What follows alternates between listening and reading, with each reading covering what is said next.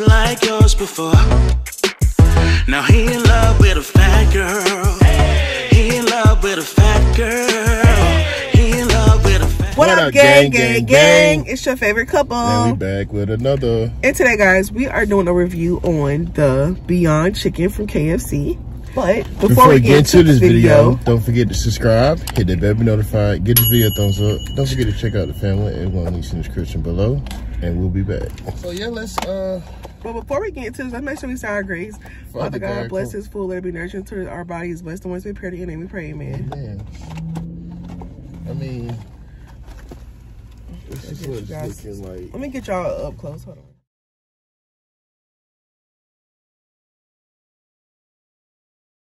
All right, y'all. So y'all just saw that up close. Now, so let me show you guys how the chicken things look up close. So this is how they look. It's like a box. It's a square chicken nugget. What y'all think? I mean, they're fresh. They feel kind of firm like a chicken. Excuse our hands. Y'all know we ashy. Sorry. Well, literally, it's hurt.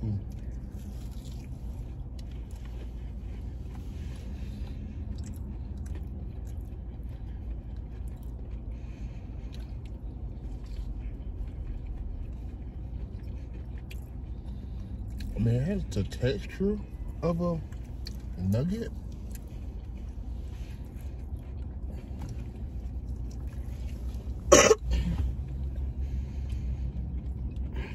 It's not bad.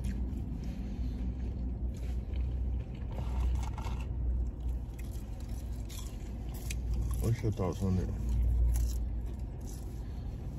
I need dipping sauce. I know that for a fact. Some barbecue sauce would be good.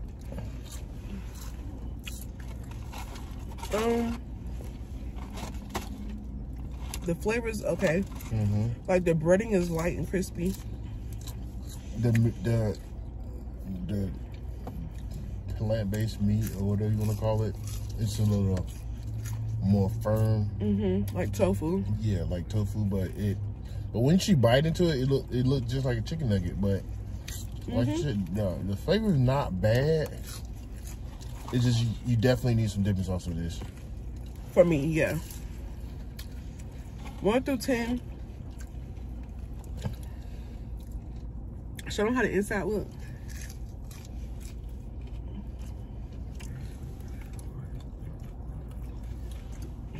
What y'all think? It's almost like a McDonald's nugget.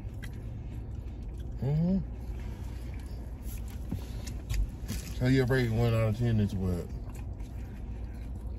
I mean, for it to be plant-based, it's pretty good. I mean, let's not think about chicken at all here. Let's just scratch chicken out of our mind. I think that's why a lot of people, you're trying to get too much of a chicken taste. That's not what you're going for. You're really going for what plant-based tastes like. Yeah, with a little crispiness from like a little chicken flavor from the outside. Honestly, me personally, it's not horrible. I give it a 9 out of 10. Oh, look at that one. Oh, that look real. It look real tofu-y. Look, it look like tofu for real. But yeah, out of flavor wise, with no dipping sauce, 9 out of 10 for me. Yeah, me too. Because y'all know we tried a lot of Beyond meat stuff. And you know, the burgers, they're good, but they leave nasty. Oh, the Impossibles. Yeah, the Impossible burgers. Yeah, they leave a nasty aftertaste, and your burp. Yeah. But honestly, these don't have an aftertaste. It actually is not bad, like Rayshaun said. 9 out of 10. If you think about it from a vegan standpoint, meatless standpoint, it's not horrible. I'll definitely get this again. With sauce. With sauce. No, even though they don't offer sauce with it, but they probably do. But these people here, I don't know what in the world. I can see myself buying these again. Wow, that's what's up, babe. Like, I don't see myself buying them again. But if I was to go vegan, I would buy these. Like I would. Oh well, yeah, I'll be effing them things up. I'll be like, yeah, let me get me some Beyond Meat nuggets. Period. It ain't bad. No, it's not bad. But yeah, that's our review.